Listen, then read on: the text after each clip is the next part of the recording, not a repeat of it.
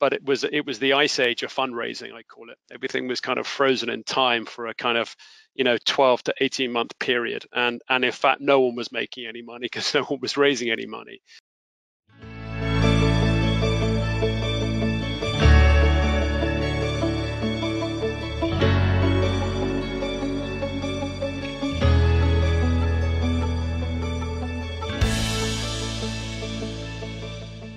Hello, this is Abhilash Jayakumar, co-founder and managing director of Trust Vista.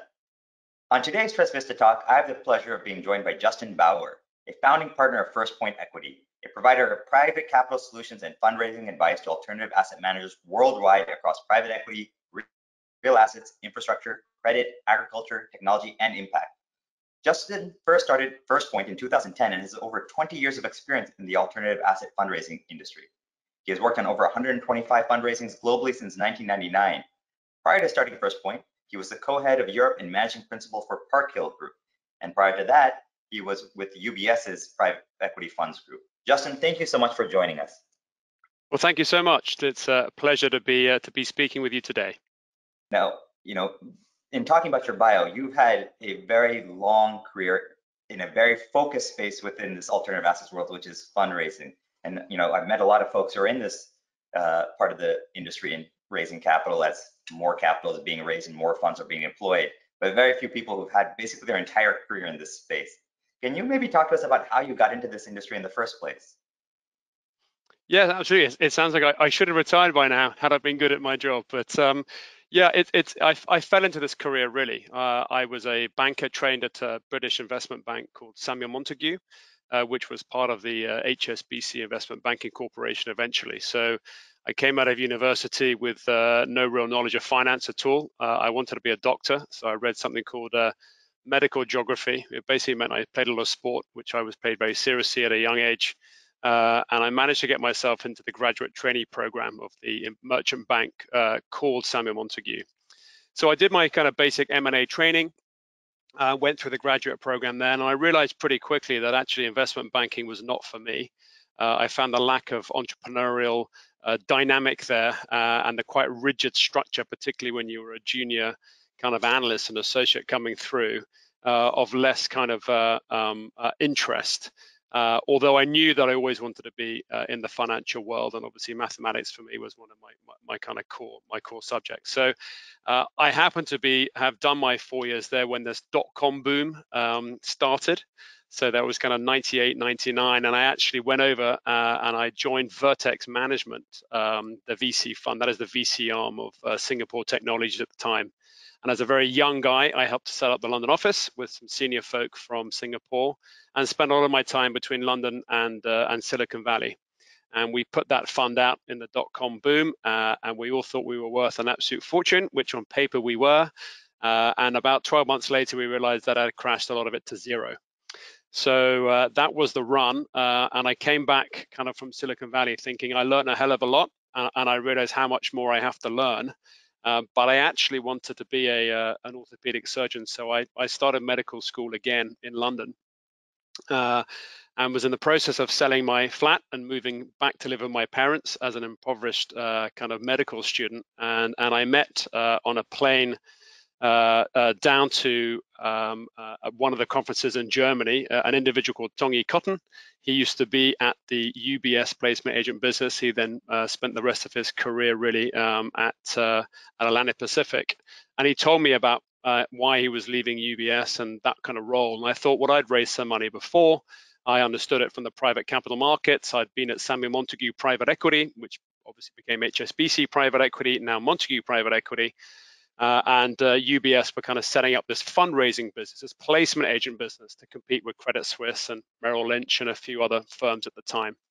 So I had a couple of interviews there and I kind of fell into the job really. And the idea originally was I could do this for a little bit of time, probably put myself into a slightly better financial position before I go back to my 5 years of studying as a medical student again.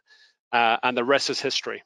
So thoroughly enjoyed. To be clear, you have not finished medical school yet. No, I had to then extract myself from having just started medical school to join UBS at the time under James Moore and Richard Alsop and the team that we were building there.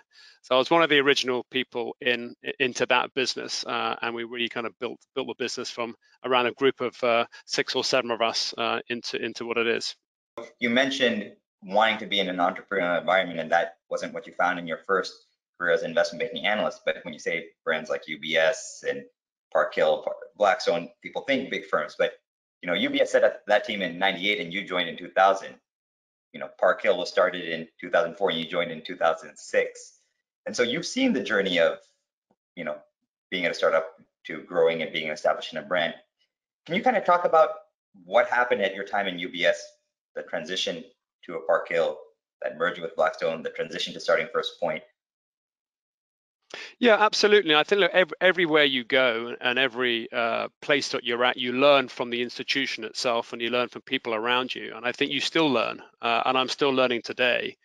But I think it does help define you in where you think you're best suited to what you do and why. So I think learning through those organizations and through those people really helps to get you to where you eventually end up, and hopefully where you kind of accelerate in your career. So for UBS, we were part of the equity sales team, so not stuck within corporate finance and investment banking like many of the placement agent firms were or maybe are today.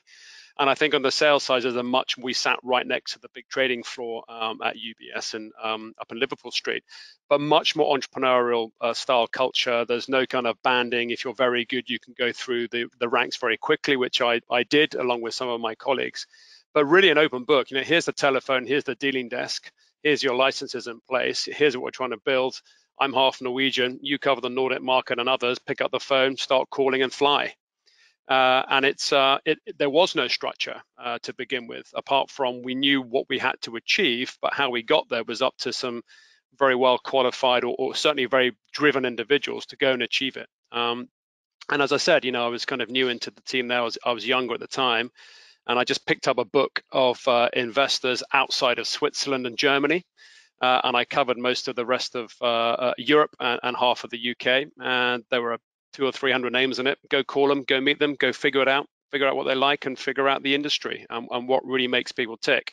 And that was obviously 2 decades ago. And what investors in Europe were looking for at that stage was very different from what they're looking for today, as that industry has matured and the programs have matured, and indeed the portfolios of these pension funds have matured. So we really built the business at UBS on raising European capital for the likes of Blackstone, Apollo, JW Childs, Candover, and a few of the kind of 3i, a few of the kind of brand name funds back then.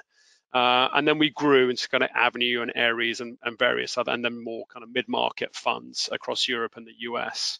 And it was a great run, and it was successful, and we did very well. And as some GPs will always remind us, we were successful because we were raising their money.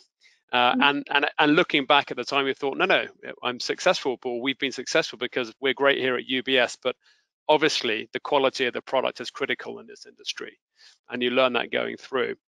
And it was a good run, but like many organizations and institutional platforms, again, you're quite kind of it's quite structured. There's many ceilings in place, and I think if you have that entrepreneurial drive and you're prepared to take that risk, there were other things waiting. So, Park Hill Group had been kind of roughly formed by obviously some of the 5 people that spun out of Atlantic Pacific, but in Europe in 2005 we were already talking to those people at Blackstone and at Park Hill Group, because at UBS we had raised the previous Blackstone fund.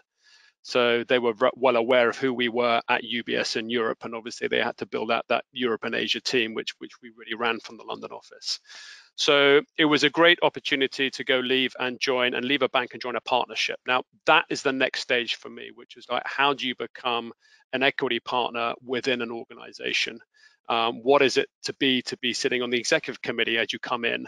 Not really that you have to run or control things, but you're at the table when you're making important decisions of how you're doing. And that is the next step of learning, really, how in any business, I think, how you have to develop, mature, understand in a broader context and a broader scenario what it requires to actually run a business like that. We ran it at Park Hill Group, even though Blackstone were a minority investor. It was the partners of Park Hill running that business and what was required to make that successful. So that was the next kind of entrepreneurial step, was to be within a partnership and within a boutique platform. But that grew very quickly. As you know, it was the boom years of raising money, 06, 07, 08, couldn't get better. I think we always thought that Blackstone at some stage would be the natural acquirer for us. We always thought that the in-house IR team at Blackstone would grow, which it obviously has significantly now. But we didn't, I think, quite realize that Blackstone would IPO in 2007 and that we would be kind of a part of that process, where indeed they bought the majority of the firm at the IPO. Now that was a tremendous event for the founding partners and of Park Hill Group at the time. There's a journey there. The stock was at 31. It went down to kind of 3 or 4, very soon after, during the global financial crisis. That looks like an insane valuation now when you see Blackstone up at about 115 today, and just the huge AUM growth that these extremely large asset managers and extremely successful asset managers have managed to control. So that was a great process. And then there was the global financial crisis. And I think without that, I probably would not have left Park Hill Group. But it was the ice age of fundraising, I call it. Everything was kind of frozen in time for a kind of 12 to 18 month period. And in fact, no one was making any money because no one was raising any money. And it was an interesting time for me to think, I really want to have not necessarily my own firm, but I really want to work around with a group of people in a much smaller context. I'd like to kind of be a part of molding what that firm looks like and why. And that was the next step. And I realized that in any maturing industry, you can have some of these big players around. They're still around, some of them, and they're still great firms. But also there was room for many, many different types, I think, of boutique strategies. And for me, it was interesting to figure out which clients would want to work with me as an individual at the time, and if I built a business, why would I build it, and what would fund managers look for going forwards in a kind of more boutique service. And fast forward a decade, there's 100 or more boutiques out there, doing what we do. So I left and had some time out. Needless to say, at these larger groups, you're raising, a large number of funds every year. It can get pretty stressful. But I also didn't want to kind of go back to working within a large institution, which is what happened after the kind of IPO. It was much more that I wanted to keep it even more boutique-y, I think, and even more of a kind of partnership-based model in the way that I wanted to, I think, enjoy the rest of my career in this industry and going forward. So it allowed me the ability to come out. It allowed me the ability to select the right people that I wanted to work with, the right strategy, the right culture. I learned a hell of a lot from Dan Prendergast at Park Hill Group. He's tragically no longer with us, but he taught me a lot about the good and the bad ways to run businesses, and I learned a lot of the good things from him, which maybe I had not seen through the rest of my financial career up to that stage. So that was of great interest, and but the first deal I won, it was just me and a laptop at the time, was the Riverstone Fund 5. It was a $7.7 billion fund. I was up at Credit Suisse, against Credit Suisse, UBS, Park Hill Group, etc. And I won that mandate as an individual, but for a very specific reason. It's because because the other firms aren't great. Of course they are. It was because Riverstone were looking for a particular way of raising money in a particular region. It was a European-only mandate. And they wanted to kind of have that solution provided to them, which was never going to be a large global banking or large privately owned boutique kind of placement agent firm providing that service. And they wanted to have it quite kind of tight, quite well structured. And it proved my kind of concept that I think as we were going through, there will be some firms that will build massive in-house teams and others that will start to use much more boutique-y or regional-based approach to what they do. Likewise, it was also very clear to me that, look, not every deal is a success. And the more deals you do, by its very nature, the more deals that aren't successful. And those managers, I think, had quite a difficult time within their own businesses. And it was clear to me that the kind of smaller and middle end of the market were going to look for much more boutique-based, professionalized either local but maybe global boutique firms to raise money for them, rather than kind of the larger institutions or the larger organizations. And that became very apparent very quickly. And before I knew it, I was inundated in advisory mandates, in distribution mandates, and I realized that I couldn't do this by myself. And it gave me the confidence that I could hire people around me and start to build a firm slowly, I think with ambition, but with caution. I think through it quite methodically, and build FirstPoint into what it is today. And obviously step one of that was to join forces with my co-founder, Julian Pearson, and really sit down and think through what he had been doing at JP Morgan, what we wanted to achieve together. And that's been a very enjoyable, successful, interesting time. And I hope we're doing good things for good people. Yeah, we'll continue to. Yeah, well, your track record certainly speaks to the quality of your team and the success that you've had. You mentioned two specific things in what you do: advisory and distribution. And if you kind of look back at this industry, 20 years ago, the word industry wasn't even used, right, for private equity. And it was much more about distribution, right? You had large funds, you had a select universe of LPs, a select universe of GPs, and it was about distribution. And, when times were great, those, top placement agent firms could be picky about which mandates they wanted to take on, right? People didn't want to take on first-time funds. They do fund 3, 4, and guys who had great track records who would almost sell themselves. So, the point you made earlier, is it the advisor that's doing all the great work, or is the product, right? It's certainly an element of both, but it's a lot easier if you have great product. And so as there's been a proliferation of GPs, LP types, and boutique advisory firms, the advice takes on a much more valuable component. So when you look at who your client base is, how does it skew between first-time funds, or first-time raising, a different type of institutional LP capital versus the Fund 5 type of firms? We're trying to round out a different type of LP base. Yeah, and I think that's a really important question, because I think that's where the boutiques really have cut their trade, which is, in these larger organizations, it is quite a process, right? And it's a process which it's one process, and it kind of one process fits all. And if you go through that process and it works for you, it's great. And if it doesn't, you're kind of you're struggling a bit. And my view, and if you look at our strapline at FirstPoint, we've had it from the kind of word go, is bespoke, experienced, and effective. So we believe that the most efficient and effective way to raise capital for our clients is to develop a very bespoke strategy. That is all about the advisory side. It's about advising on who. I remember when Steve Schwartzman, we were raising money at UBS, and along came the kind of Blackstone pitch book. It's like, well, that's the pitch book. We don't have any say in that at all, and why would we?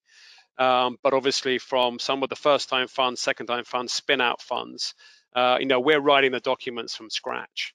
And part of that is really that kind of, as the market has matured, you have to make sure that you've positioned this product correctly. You have to make sure that the GP can actually communicate what they do correctly in the way that the LPs, and with some kind of LP lingo, understand what it is that they do. We know the process that LPs are going to go through on the due diligence side, so therefore that has to be prepared so that they can go through that, not just a tick box exercise, but go through every aspect of that due diligence. So the upfront advisory for us is everything, and as it happens, probably about I would say 3/4 of what we've done have been first-time funds, second-time funds, or spin-out funds. So you advise them from really, which lawyer to use, what's the best fund structure, what should I watch out for as I'm thinking through hiring people or hiring lawyers, setting up my store. Really evaluating and identifying our core strengths of value add. How do we communicate them? How do we get that on a pitch deck? How does that relate through to the PPM? What is it that LPs want to know? And also LPs wanted to know different things 15 years ago. As you said, the things that people were focused on 15 years ago as you're developing these programs and building out their portfolio of funds is very different today. And the level of due diligence and detail that LPs go through today is significantly more enhanced and significantly more detailed, and in a way challenging, but I think on a fiduciary duty kind of required if you think through where the market is today and has matured to. So the advice is really, we don't separate into two, right? It's not like we have some advisory people and have some salespeople. At FirstPoint, everybody does everything. You'll notice that we're a very senior heavy team with partners and MDs taking up the majority of the people at the firm. And that's because we believe that those brains and that experience are what leads us to be able to be bespoke and efficient in what we do, to give best of breed advice, to understand what the market's looking for, to help the GPs and educate the GPs on what on the approach they should take. And over half of the senior individuals of the firm at FirstPoint Equity have been LPs previously. And I think that gives us a real advantage in the way that we communicate with our GPs, the way we position with our LPs, the networks around it. And I think that is just that advisory work and positioning work is just very much hand in glove with how we distribute the funds that we work with. That you do 3/4 of your mandates as first-time funds, I think really says you work for a living. Right? There are a lot of placement agents out there who won't touch a first-time fund with a 10-foot pole. Right? And one of the challenges for that is a lot of LPs look at a first-time fund and say, I don't want to take partnership risks, have these partners work together, let alone individual track records. How is that partnership going to function as a group of partners? Now, you had mentioned previously in working at Park Hill was your first exposure to be a partnership, and you learned a lot there.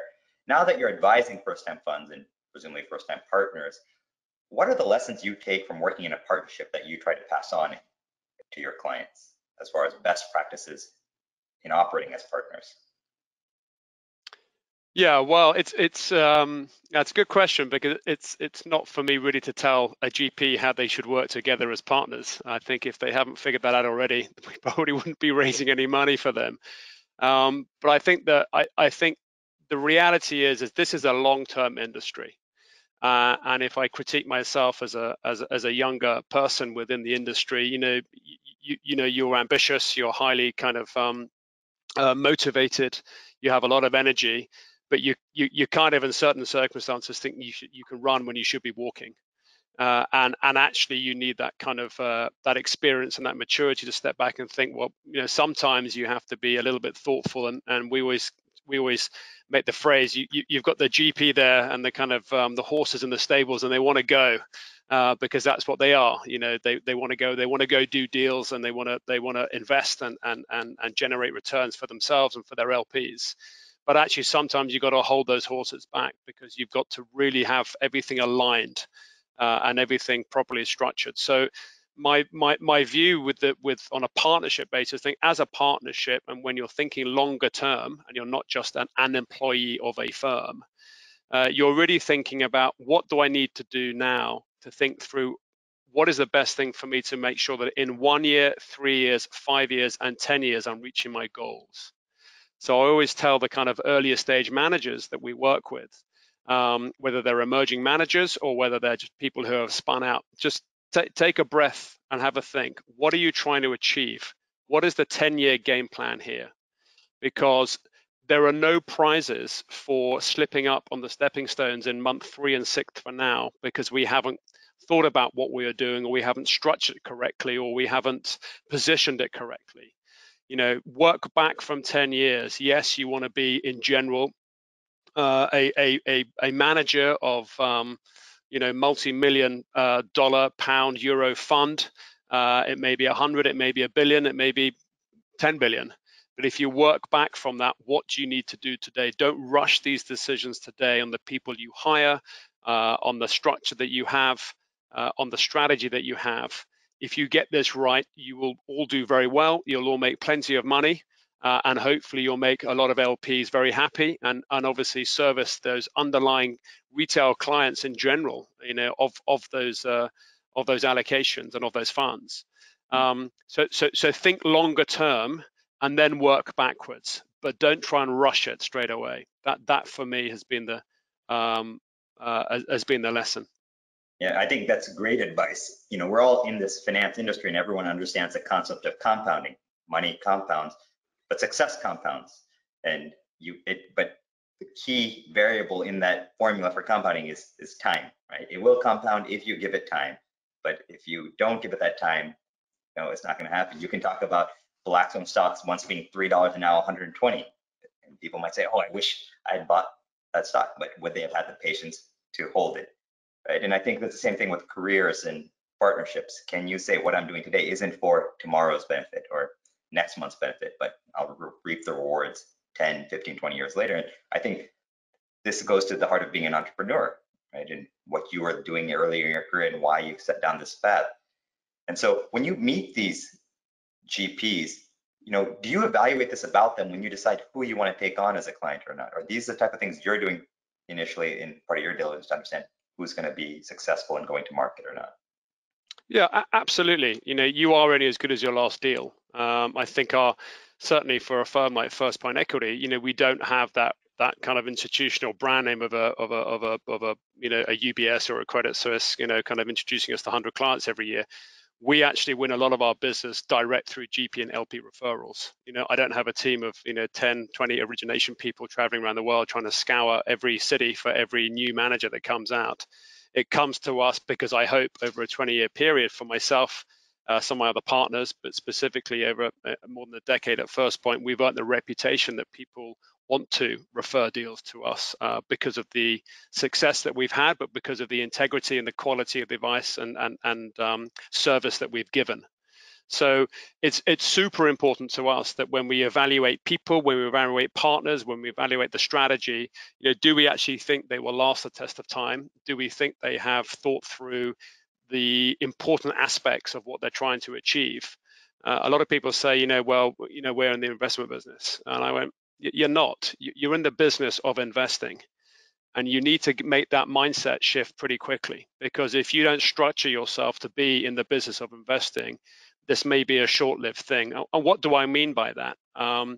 Fairness, integrity, openness, transparency. As we look at partners, look, there are sharp elbows in every partnership. There are conflicting personalities. You hope that different personalities come together to make it a better engine and a better decision-making process. But it's fraught with sharp elbows in our industry. Everybody knows that. So the question is, when we look at teams that have either spun out or come together, or the additions they may make, it's really about judging as well. What are the personalities of the people that we're working with? What are the kind of the cultural patterns? What are the behavioral patterns? How does that change? I remember talking to, I think it was Kathleen Bacon and Helen Steers more than 15 years ago on this. Who's really studying when they invest in the next fund of a GP? Maybe that might be Roman numeral 4, 5, or 6. If they've done well, they've made plenty of money. Who's evaluating the behavioral patterns of the individual partners at the firm? So it goes back to understanding, what is the culture of that firm? Am I going to be proud to represent them? Am I going to look, is something going to happen that's going to damage my reputation as an individual or as FirstPoint? How much detail can we drill down to? There's always an element of risk somewhere. There's always a judgment call somewhere that we are making when we take on a client, the client are making when they're taking on us, then LP is making investing in the fund. But I think if you can really get your arms around the main aspects of decision-making process and the fundamentals of why you are working with the people you're working for, which goes above and beyond just an Excel spreadsheet of returns achieved, but really how they're achieved, with who, in what methodology, within what culture. We evaluate a lot of that, and that's very important to us. If we can switch gears for a minute here, it's been an interesting past 18 months. What have you seen happening in the market, both from the LP perspectives, new fund perspectives, which sectors have been more successful, which type of GPs have been more successful? Yeah, I mean, it's interesting. It's been a very interesting 18 months. It was interesting through the financial crisis just before and just after, what was being raised. But if we think through, really since COVID pandemic kicked off, and I actually fell very ill with COVID back in March last year, so I can assure you that it is out there, and it took me out for many weeks. It needed some medical intervention and an ambulance to help, etc., etc. But I was blessed and I recovered, and I had long COVID for quite some time. but we had a lot of time at home to think through how do we run this business and why. And I think, in the short term, I think initially there was this kind of this freeze, I suppose. It was like another mini ice age within the fundraising business, because LPs and GPs had to really assess the new market environment. And I think there was a recalibration. What do we do now and why? No one really understands COVID back in March kind of 2020. What's going to happen? What does it mean for our capital? What does it mean for our business itself? What does it mean for the portfolios, the money which we've got in the ground, the dry powder? I think there was a lot of internal reflection there. And I think that clearly led to a kind of delay in fundraising timelines. No matter who you were, I think at the initial stages there was a real impact. And I think on the maybe the earlier funds, the fund ones and the fund twos or the spin out funds, I think there's no doubt that those fundraisers just kind of automatically increased by 6 months. I think in some instances longer. But unlike that kind of global financial crisis, there was no denominator effect. In fact, the markets crashed a little bit, corrected, but then it didn't take that long before they were back to where they were. So we weren't dealing with the denominator effect where there just was a lack of allocation. There was allocation. The question is, what did I do with it and how? And then we got through to the whole, what can I invest in? What can I do? And again, this is the short term, for the first kind of 6 months. So what can I do? There's remote working. It's quite clear that we wouldn't be able to travel for a bit. We thought that might get better, but it got longer. There was lockdown. I think everybody felt the kind of, some of the pain of home schooling, or just having to rethink through how they operate as a business and hold their teams together. And that's obviously across the globe. So I think there was no doubt that first-time funds at that stage were kind of like, listen, we need to put this on hold for a bit. We can't meet you. We can't do full due diligence. At least we don't think we can. And there was really kind of a flight to kind of like, well, what have we got in our portfolio? Who's raising money again, and where are we comfortable to commit money at this stage? So in the medium term, kind of from post-summer last year and onwards, I think there was a real recognition that the pandemic would continue. I think it wasn't going to go away quickly, that there was going to be uncertainty, but the world wasn't going to come to an abrupt end. And in fact, as the vaccines came through, I think it kind of lessened some of the worry or nervousness, the anxiety that the investment community had. And clearly, the virus has proved to be a real challenge. We've got millions of people who have unfortunately died now in different countries around the world with different programs. But I think people, for the first time, thought, look, business will continue, the flows of capital will continue. Yes, then we might get logistically stuck a little bit in some of the flows of goods and services, but on the financial side, as you know, that often leads to kind of opportunity. So what we saw very much in that medium term was a huge amount of money going to existing relationships, and a flight to quality. The market just bifurcated quicker than I've ever seen it bifurcate before. And what does that mean? I mean, if you look at some of the funds that were raised, there's been if you pick your kind of the large brand name funds, they've been able to raise their tens of billions, if not 20 billion, if not more, in a relatively short period of time. I think there is a doubling down from LPs into managers they know. There already was a kind of big doubling down of allocations to managers who are performing well, to co-investments, even to some direct investments. And if we fast forward again, again, I think with the use of accelerated technology through Zoom, through Microsoft Teams, through the ability and understanding very quickly, actually, of how we can use technology to continue the way we do our business and meet with people and diligence people. I think that's just kind of continued. And the fundraising so far, I mean, I think I've got some stats here, but I think up to June this year, I think about 450 billion has been raised. And we're still in the midst of COVID, even though it's kind of, we think in some areas improving, but really into the whole world, I think is supported and improves. There isn't a solution for everybody. I think we need to focus on that broader solution for all those kind of emerging markets, for those who are affected most by it, for those who are challenged in the lower earnings group of people around the world. But 450 billion plus has been raised in the first 6 months, and that's the highest sum for a period of about 5 or 6 years. And the 10 largest funds raised 150 billion of that. So 1/3 of the capital raised, which is an outstanding amount of money, went to the 10 largest funds, and that is the bifurcation that I mentioned earlier. And it's been very interesting to see how that has happened. And that's been across private equity, infrastructure, secondary funds, which have been growing from strength to strength. But also we found a slight change into a quicker, I think, pivot towards more impact funds, towards more focus on ESG, towards renewables. And I think that's the other thing that we've seen come through, and it's probably long overdue, that investors in our industry, even though there has been, I think, a good and advanced focus on ESG through the private equity and the private capital markets, I think that has really accelerated. And now I'm very hopeful that actually a far greater percentage of the money allocated to alternative assets can go towards impact strategies. And it's something that we've done very much on the renewable side. We've closed a 1.1 billion euro fund called Q Energy in Spain that does solar and wind in Spain and Germany. First time it was their fund 4. It's the first time they've ever raised proper institutional capital. We met them remotely. We raised all the money remotely, and we closed it remotely. I think there was one investor of all the new investors who actually traveled to Madrid to do a physical on-site. The rest of it was done kind of remotely and through the data room. We're also working for. That is, they just wanted a trip to Madrid.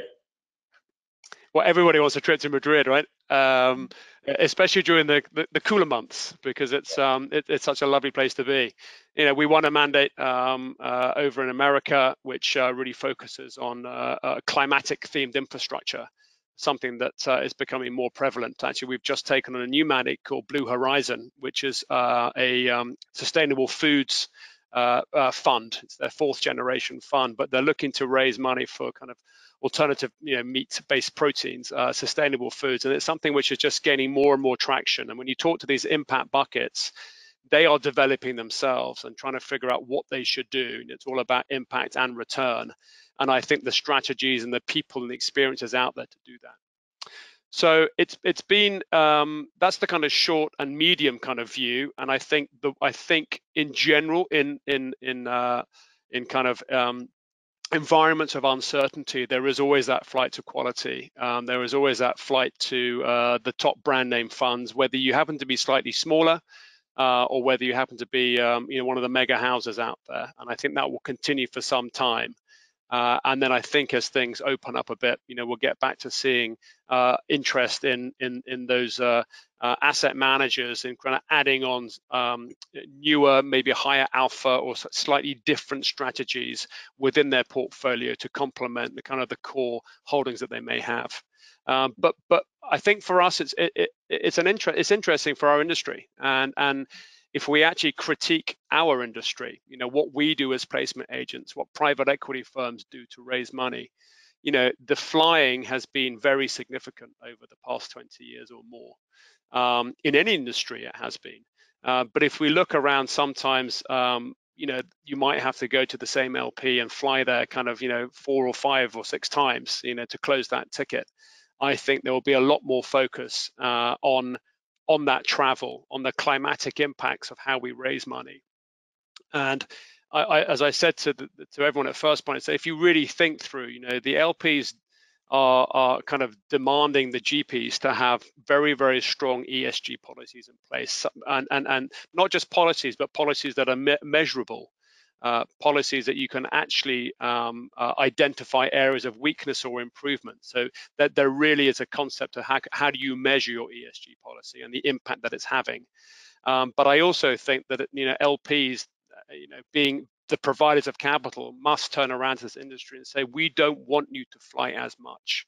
It is not right that GPs fly to us so much to raise money. The pollution, the climatic impact of those journeys, if we can lead kind of the industry in the way that we raise money, and make it maybe a little bit more virtual, a little bit more data room based. With the technology we have, use that technology. There's no doubt that people do business with people, and there's no doubt that we have to meet. But I think 1 or 2 meetings is sufficient. I don't think 4 or 5 meetings is required. And I think the LP should look at their own ESG policies and think, what can we do as an LP to also be more ESG compliant ourselves, and think through that. So I think travel will open up. It has already. I think travel will always be a part of the placement agent and the fundraising world. But I think there's no reason why the amount of travel, and I've spoken to many, many people in the placement agent world and many GPs, there's no reason why it should even be half of what it has been historically.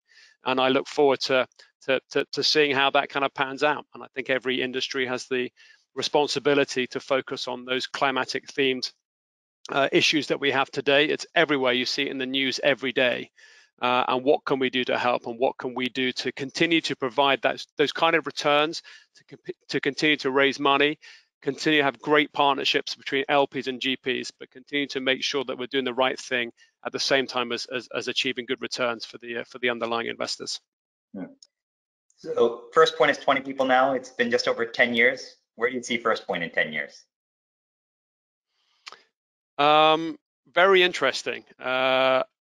It's hard to judge. I was asked this question kind of through COVID, and I think just to go back on one of the other questions, why are people spinning out? I think they are thinking. I think COVID and working at home has made them think about, what do I really want to achieve in my career? How old am I? How long have I got left? What interests me? What doesn't? Where do I want to be financially? And I think the ability to have some headspace, maybe without maybe the travel, and actually think through what we're trying to achieve as individuals, I think has given people a kind of just to reconnect with what their true thoughts are, and that space and time. I remember the VC world, we always had half a day off a week just to think about things, not to make any investment decisions, not to think about the last pitch that came in, but just to think about, where's the world going? What might be interesting? What don't I have that I might like to have? I remember when I was at Vertex, I had a WAP phone, and we bought a can of Coke from a Coke machine with the Nokia WAP phone at the time. And we're like, oh my goodness, nothing has changed hands. I've dialed the number, I've typed in the code, and this Coca-Cola is falling out of the machine. It was mind-blowing that this could happen on every train station in the world. I mean, this was 22 years ago. Now it's like, well, of course, you can do everything with your mobile phone today. There were no apps, there were no iPhones, etc. So I think as we think through that, also I think they it's frothy out there, right? It's a boom. People like to spin out and raise their own funds when there's lots of money around. Although the market is bifurcated, if you have the right ingredients, then I think obviously it's a very interesting time to raise money. Where will FirstPoint be in 10 years' time? For me, my legacy in this industry, and I am a tiny minnow in the whole of the placement agent and private equity world, but if I can leave a firm that can continue on without me, if I can leave a firm of the culture that we have, the real friendship, the camaraderie, I think the high integrity, the enjoyment, if I can leave a firm with a group of people who can continue that through when I'm not here, and for the generations to come, and I'm not saying that we can all build businesses that are around for 50 years, that would make me very proud. And for me, again, I learn a lot about culture at the various firms I've been with. I learn a lot about people at the various firms I've been with. There are some that I respect highly. There are some that I've learned not to follow maybe the methodology that they kind of installed. But if I could leave a well-performing, highly respected and regarded firm that can continue way beyond me, and really with the people in it being happy and having that environment where they can all enjoy their working career, that they can all achieve some of their own wealth creation strategies and look after their children, their children's children, that's great, right? That wouldn't anybody want that? But you also, with the word partnership, again, to a previous question, you have to know within the partnership how to manage that partnership. And part of that is obviously not being too greedy, right? At the top, you need to know when you have to dilute, when you have to have other partners involved, when you have to hand over responsibility, when it's your time just to kind of step aside or add value in a different area. And I think that's how partnerships are maintained and can exist successfully in the future rather than just come and go.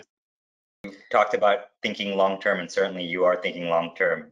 I think very few entrepreneurs think about how they'll have succession planning, and it's not just their firm once they started, it is the firm of everyone who's going to be part of that story. So it's very much been our privilege to be your partners at Trust Vista, and we'll look forward to continuing the journey with you. Justin, thank you so much for taking the time to speak with me today.